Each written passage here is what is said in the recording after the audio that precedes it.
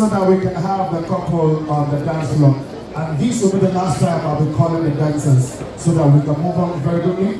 Our dear father has given me about 15-20 minutes for me to round up, and he knows me very well that I don't waste time. I hit it back to back. If it's necessary, I could crack some jokes, but if it's not necessary, we'll move on very quickly.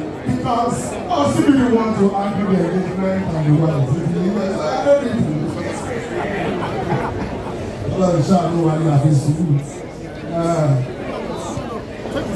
Alright, ladies and gentlemen, I would like to recognize the presence of the former First Lady of Ogun State, and of course the wife of the incumbent Senator of Ogun State Central.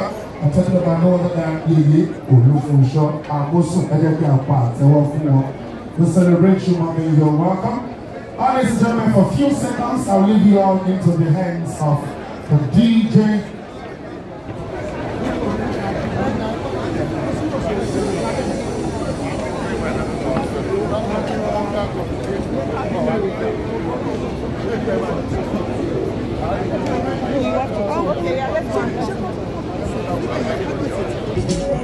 Everybody, let's get it.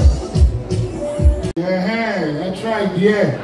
And you know, Dronty wa. Shawana ite pe ládùúgbò tó jẹ́ pé orúkọ àdúgbò ẹ bẹ̀rẹ̀ pẹ̀lú orúkọ ẹran, alákùkọ, eléwúrẹ́, alágùtàn, igbó ẹ̀fọ́, àbí orúkọ oúnjẹ ẹranko bí alágbàdo. Àbí àwọn àdúgbò tó jẹ́ pé bẹ̀rẹ̀ pẹ̀lú ìyànà ìpájà, ìyànà lóńgbò, ìyànà yẹ́sí, ìyànà onípolówó. Ẹ tètè máa lọ lé báyìí. Start your journey early in life. Go. Ṣàwárà ìtẹ́ ẹgbẹ́ ní Ìkòròdú. Please don't rush. Ẹ kò tẹ́ sàdúgbò. Wait till next week. Ẹ má pọ̀jù. Ẹni pé I live in Banana Island. My house is just. Be careful, don't hit me. Just take a look for streets. In our exit, we don't have streets. We have plots. Hello? And my call the woman has the lesson.